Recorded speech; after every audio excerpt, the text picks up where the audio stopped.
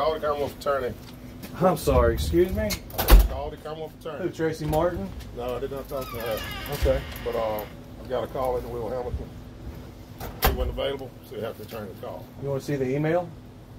I don't need to see anything. No, it's an email. It's a document from the court, signed and certified. I'm not going to release anything until the Commonwealth Attorney tells me I can release it. So do you have a number I can get in touch with? No, I can show you the document myself.